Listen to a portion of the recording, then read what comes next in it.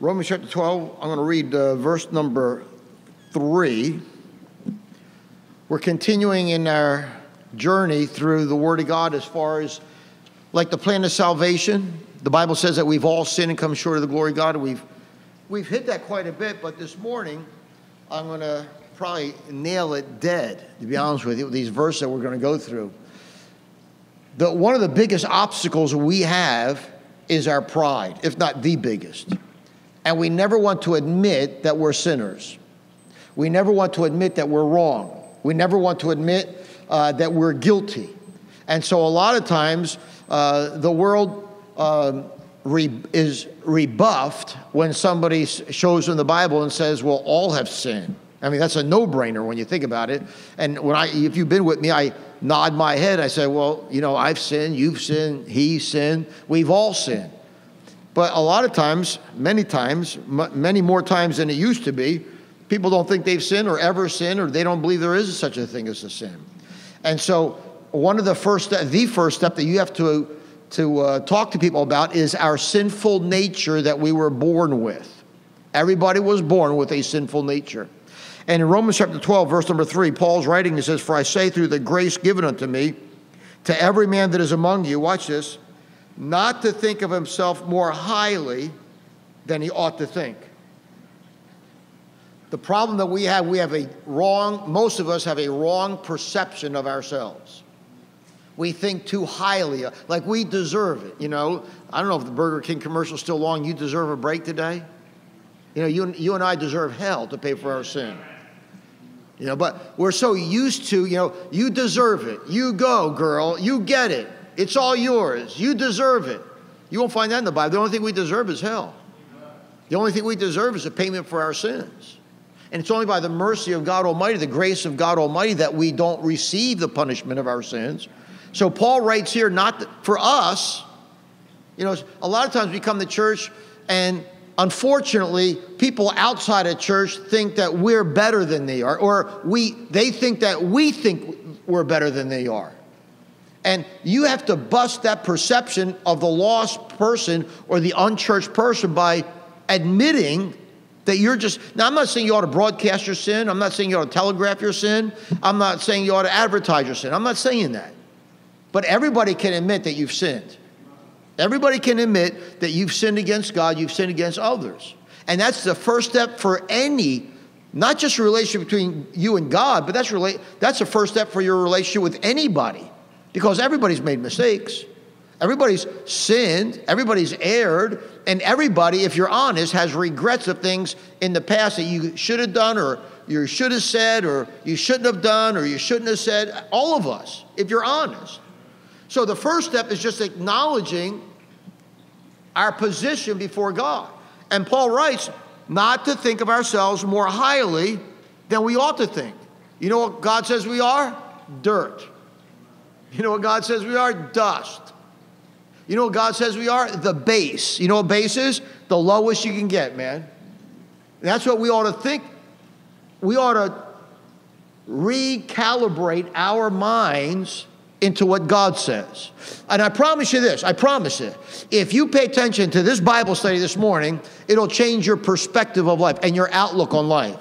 Like, I don't think we appreciate the blessings of God because we think we deserve more, we want more, we're greedy, we're envious at others. And so we clamor and say, how come this happened to me? And why is this happening to me? And how come they're getting away with it? Well, you don't have the right perception of yourself. Because the Bible says you ought to think more, you ought to think others better than yourself, Paul writes. Every person is better than you are. Every person is better than I am. You're not better because you hold a position, or pastor, teacher, Sunday school teacher, usher, deacon, or any other religious position. But a lot of times we think because we reach a position, whether it's in the secular world or not, we're a supervisor, we're a boss, or we're the owner, that has no bearing on the sinful nature of man. That's what I'm going to talk about this morning, the sinful nature of man. Let's go back to Romans chapter 3, where we started many weeks ago. Romans chapter number 3. And again, the first step in sharing the gospel is sharing what the Bible says, that we're all sinners, and admitting that we're sinners before God. Romans chapter number 3, in verse number 9, what then? Are we better than they? No, in no wise, for we have before proved both Jews and Gentiles that they are all under sin. Verse 10, as it is written, there is none righteous, no, not one. I think that includes you, don't you think? I think that includes every single preacher, don't you think? I think that includes every single priest, every pope, every bishop, every cardinal, every oriole. There is none that understandeth, there is none that seeketh after God. The only reason you're in church this morning is because of God. The only reason you're saved is because of God. Yes, obviously God used somebody to influence you, to be a blessing to you, but it was God that did that. I wouldn't be behind a pulpit preaching what I'm preaching and teaching if it wasn't for God. John Koletas didn't come up with this book, and John Koletas didn't write the book, and John Koletas isn't expressing his views. I want to make sure I line up with what God says because it's all God. All of us have sinned. There's none righteous, no, not one. Verse 23, as we read before, for all have sinned and come short of the glory of God. Take your Bible, please, turn with me to Psalm 51. Psalm 51. We'll turn to a few Bible verses this morning. That's a good religious thing to do in the Baptist church. Psalm 51.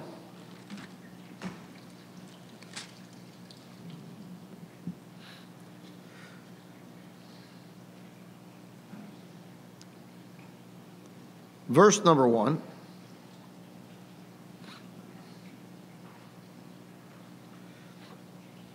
What a great chapter. I mean, they're all great. Don't misunderstand. But I'm telling you, they're just some. And you have your favorites or verses or chapters. But I'm telling you, this chapter just stands out, man. Psalm 51, verse 1. Have mercy upon me, O God, according to thy loving kindness. According unto the multitude of thy tender mercies, blot out my transgressions. Wash me thoroughly from mine iniquity and cleanse me from my sin. Well, this is what David said. For I acknowledge my transgression, and my sin is ever before me.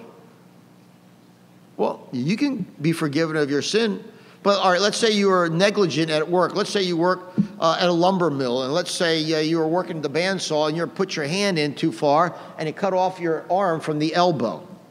You can be sorry about that. You can acknowledge it was your mistake. You messed up. You should have waited till it was off or unplugged. The power was off.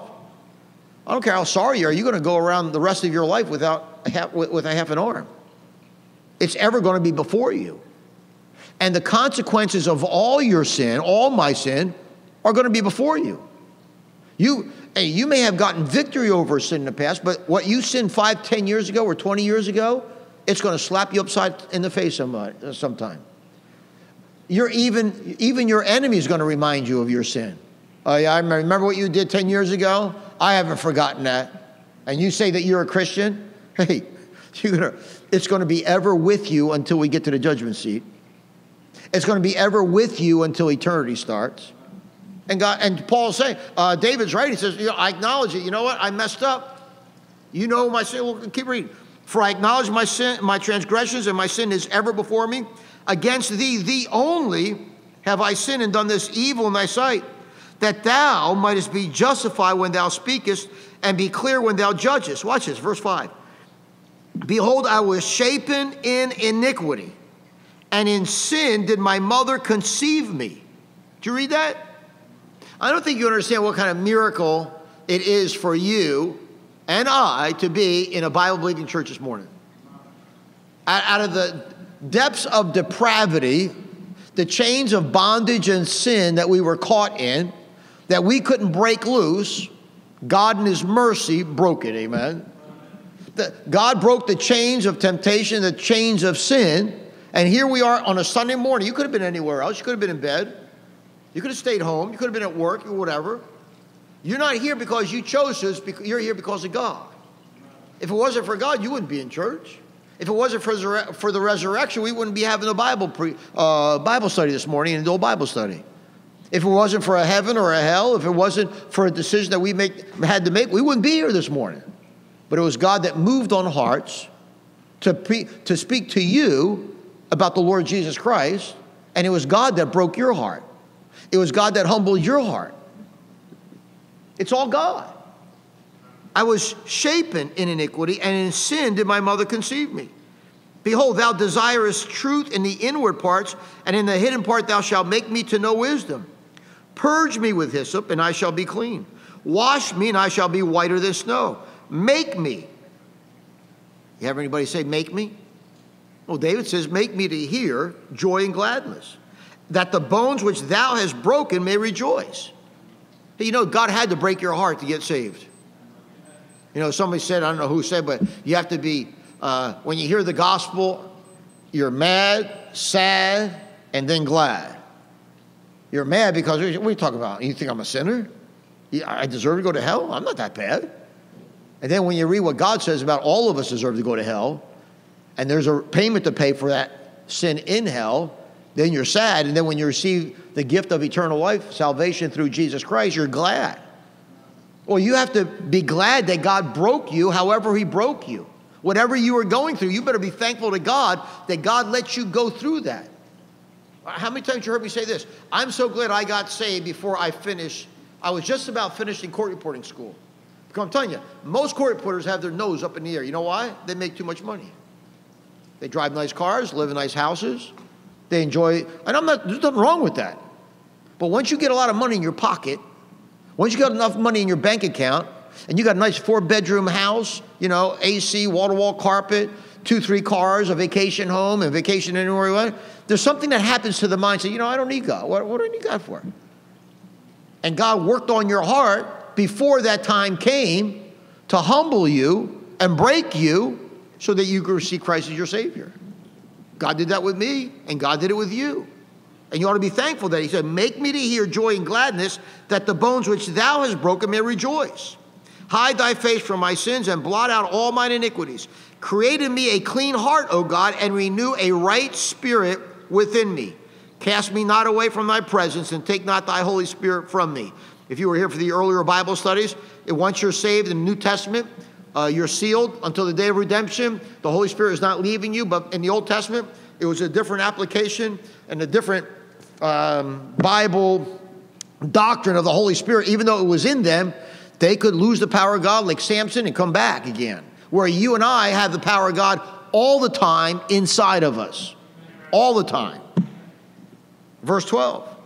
Restore unto me the joy of my salvation, and uphold me with thy free spirit. Then will I teach transgressors thy ways, and sinners shall be converted unto thee. That's a guarantee from God. If you follow these 12, 13 verses here, God promises you, if you're humble, if you humble yourself, and you stay and remain in a humble state, I'm telling you, God will lead you to lead others to Jesus Christ. And God will use you. You say, Pastor, I could never do that. Yeah, you could. You just don't realize it right now. Take your Bible, please turn with me to Jeremiah 17. Jeremiah chapter 17. Jeremiah 17.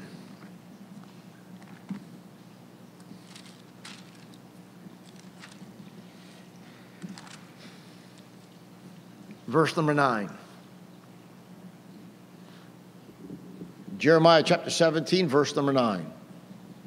Watch this. The heart is deceitful above all things, and desperately wicked. Who can know it?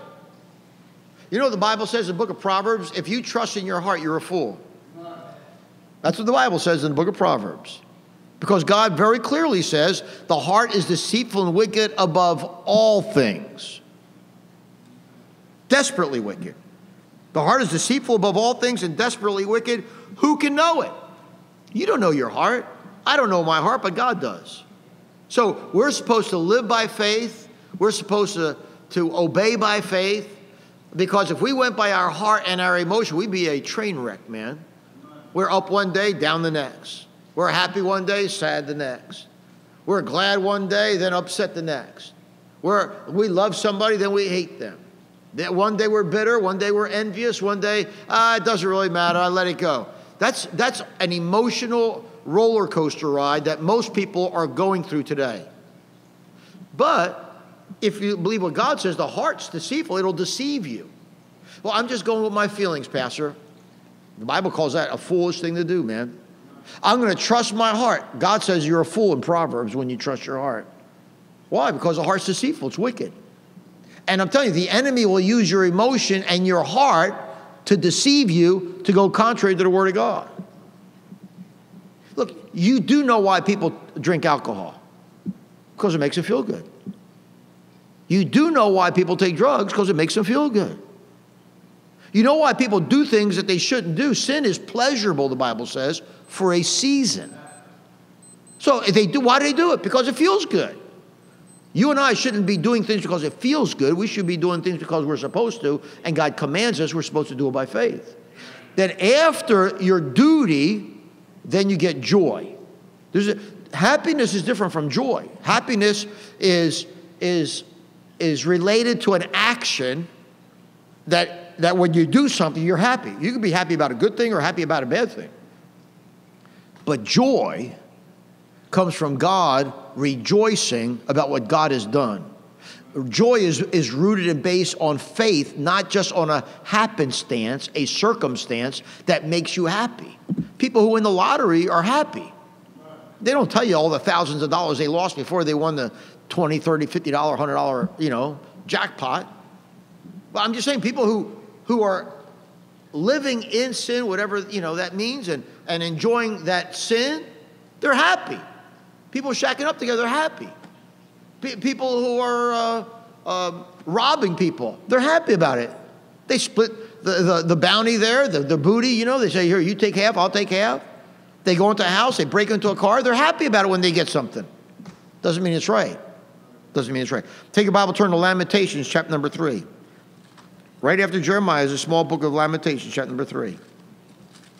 Lamentations, chapter number 3.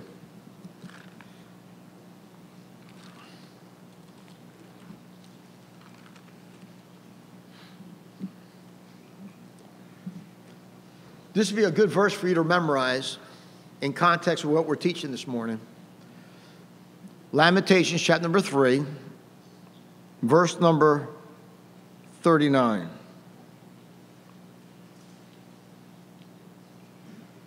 Wherefore, that's the Old English word for why, doth a living man complain, a man for the punishment of his sins. So God's asking you, why are you complaining? You're alive, you're breathing, you're on the right side of the grass, you're not going to go to hell when you die, you're going to go to heaven when you die. You're going to be in all eternity with the Lord Jesus Christ in a brand new body where there's no sin, no heartaches, and no... Why are you complaining about anything? Yeah, but you don't know what happened to me. You don't know what he did. You don't know what she said. God asks you a simple question. Why does a living man complain? Amen. You and I deserve hell. You and I deserve the punishment of our sins. And the fact that God's been so good to us and gracious to us and merciful to us that we're not receiving that, why are you complaining about anything in life? Pastor, you don't know how bad it's getting in my neighborhood. I do understand, but why are you complaining about it? Start carrying, Protect yourself, your family, and the other people in your neighborhood, amen? Or move out, I don't know. But why would you complain? Say, Pastor, you don't know my husband, and you don't know well, you're the one that married him. I can't remember the last time somebody was forced to marry in an arranged marriage. You were forced to marry a husband, It's got to be 75 or 100 years in this country at least. I mean, it probably happens in the Arab countries, I'm sure. Well, why are you complaining when you're the one that chose him or her? You decided where you're going to work. Why are you complaining about your boss? Why are you complaining about your office? Why are you complaining about your fellow employees and your coworkers? Why are you complaining about that when you and I deserve hell? Why would you ever complain, a man for the punishment of his sins? But we're a bunch of complainers. I'm telling you, America, you and I have first world problems. You don't have any problems. You just think you have problems. You have made up problems. You're living, you're alive. Most people this morning walked in, maybe with a cane, maybe with a limp, but you walked in. You're not in a nursing home. You're not strapped to a bed somewhere with an IV filling you up with something. You're in church this morning, and yet we complain. You live in the greatest country in the world, as bad as she is, As far as he's fallen, we're still the greatest country in the world right now as far as liberty is concerned. I could care less about the military power. I could care less about the financial wealth. I'm more concerned about my liberty. But yet we complain. I know how bad it's getting. I know. Believe me, it's going to get a lot worse. I'm telling you right now. But why should we complain? If we're saved from hell, we're not going to go to hell. Why? What's your problem? Amen. You just think you have problems.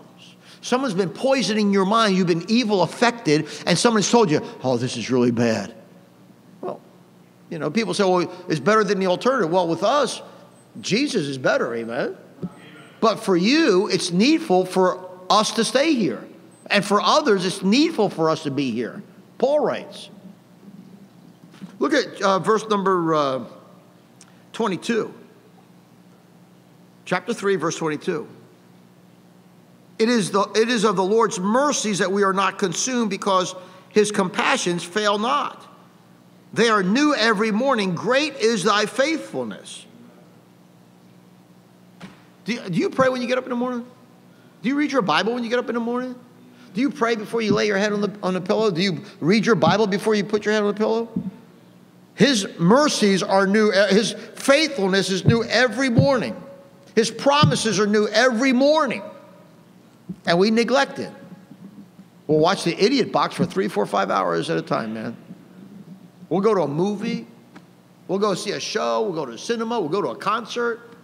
We'll think nothing about driving an hour or two away to hear our favorite band or go to our favorite concert, spend 2, 3 hours there, go out to dinner somewhere another 2 hours later, then drive another hour back, take up the whole evening.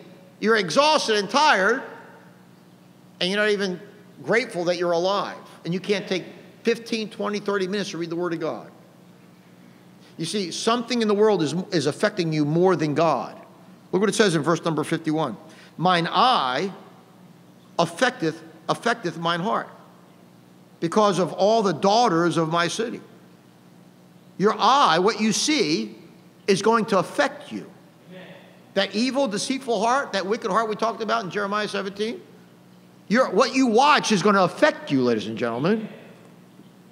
Look at verse number 48.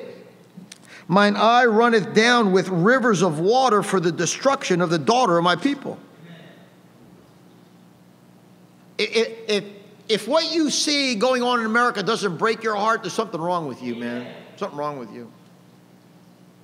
If you don't see what's going on in the streets and the cities of America, the open border, and so it is a total invasion. It doesn't bother you at all? When the suicide rate is off the charts, the overdose deaths are off the chart, it doesn't bother you? When people are living in misery, children don't even know who their parents are or their dad is. It doesn't bother you? We're so caught up with our own selves so much that we forget about others. Ecclesiastes chapter number 7, please. Ecclesiastes chapter number 7. Job, Psalm, Proverbs, and then Ecclesiastes. In the middle of your Bible is Job, Psalms, Proverbs, and then Ecclesiastes right before Song of Solomon. Ecclesiastes chapter number 7.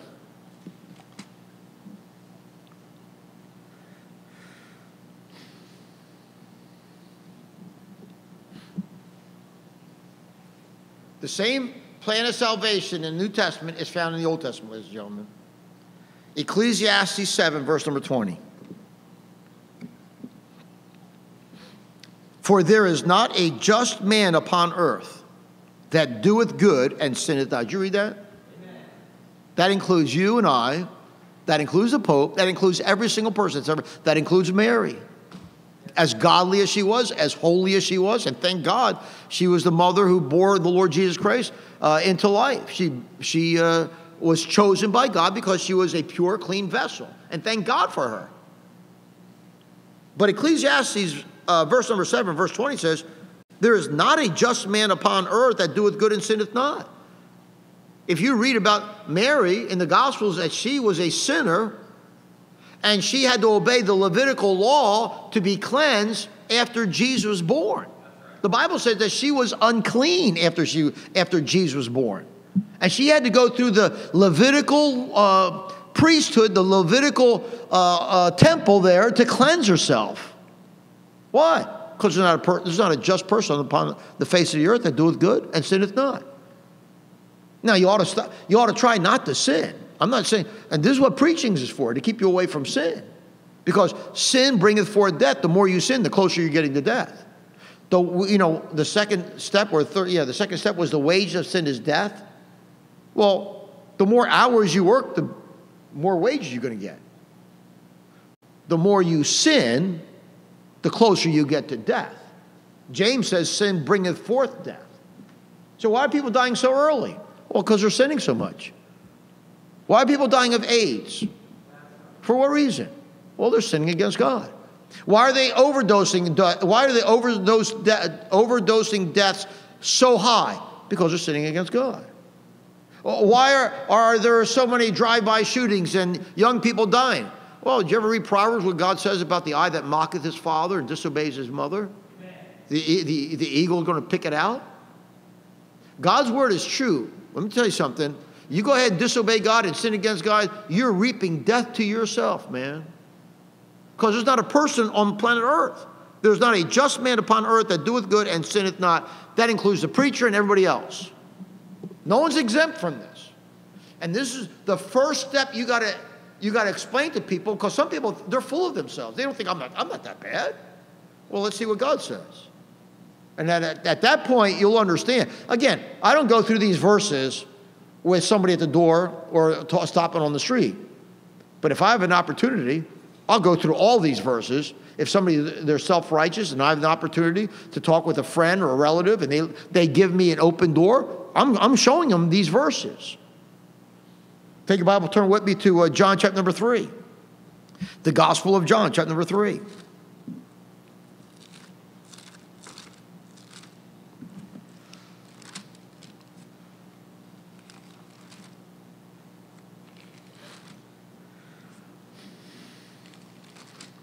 Very familiar passage here, but it's often overlooked. Verse number 18. We'll start there in the Gospel of John, chapter 3, verse number 18.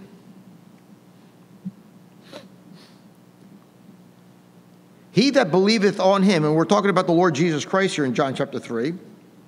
He that believeth on him is not condemned. Now watch this, please. But he that believeth not. When you're a week old, you didn't believe on the Lord Jesus Christ. When you're a month old, you didn't believe on the Lord Jesus Christ. When you were 6 months old, you did not believe on the Lord Jesus Christ. Well, he that believeth not is condemned already. That's what my Bible says. So the difference in being saved or lost, condemned or uncondemned, is believing. There's got to come a point in your life, in your mind, where you remember trusting Jesus Christ to save your soul from hell. You're not born a child of God. You're born a child of the devil, man, a child of this world. That's against God. It's enmity to God. He that believeth on him is not condemned, but he that believeth not is condemned already, because he hath not believed in the name of the only begotten Son of God. Verse number 19. And this is the condemnation, that light is come into the world, and men love darkness rather than light, because their deeds were evil. So, Pastor, I tried showing people how to be saved. Why don't they want it? Because they love their sin. They love pleasure. They love sinful behavior. They enjoy it until they get to hell. And they're going to wish to God they didn't reject Jesus Christ. It'll be too late then, because if you go to hell, you ain't getting out, man. There's no such thing as purgatory. There's no such thing as limbo. That's man-made religion to get money out of you. That's a business, man. To extort money out of people, playing on their emotions and your heart.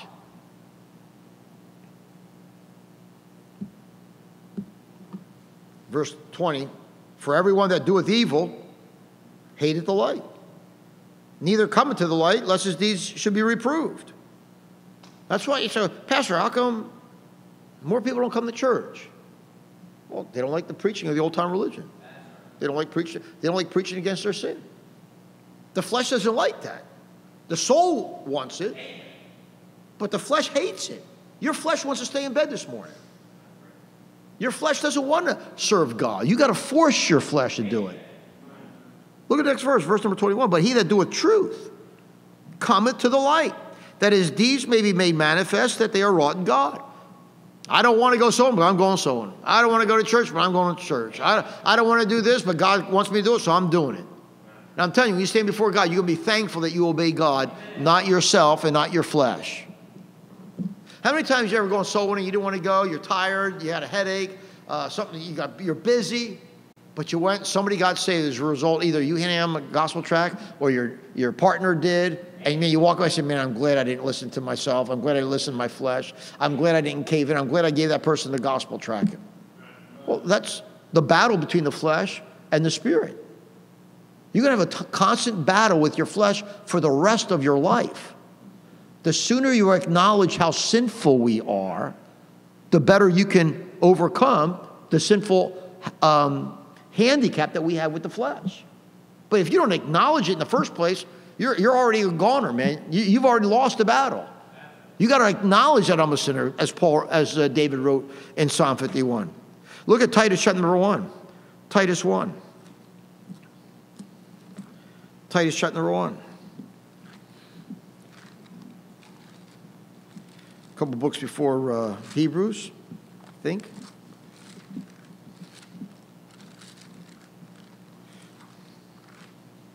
Titus chapter 1, verse number 15.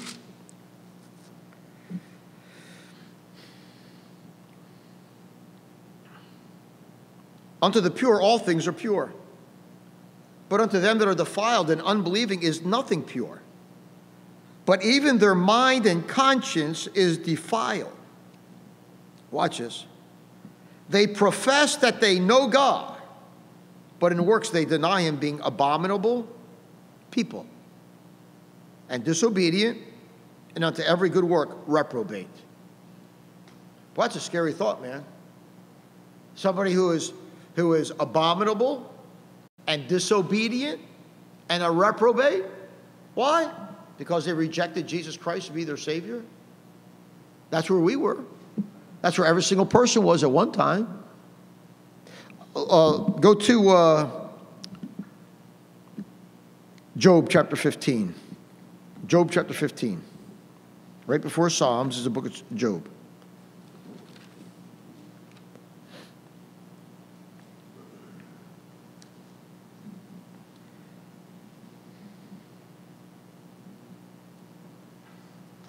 Starting in verse number 14.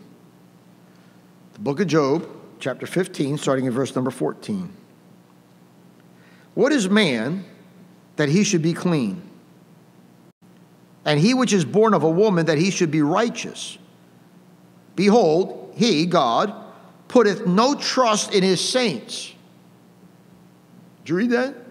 People who are saved, people who are born again are saints.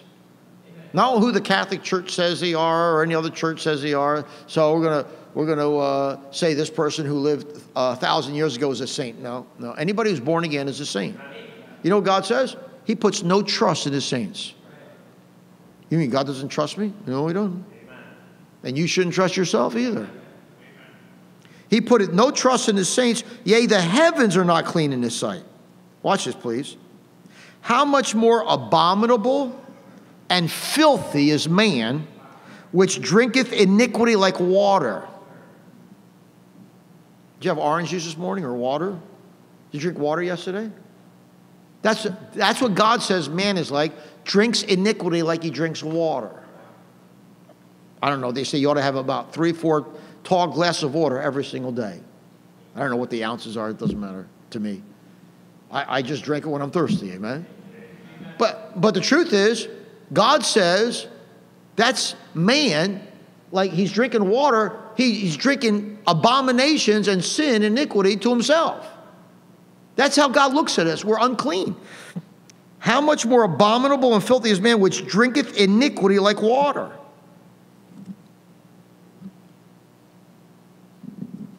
1 John chapter number 5.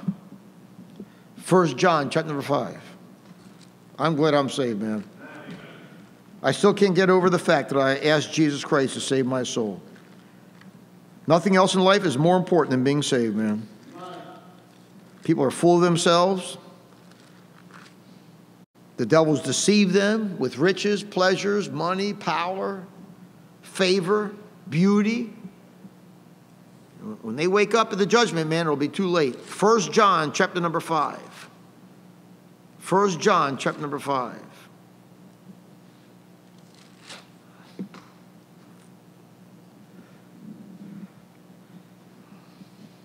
Verse number 19.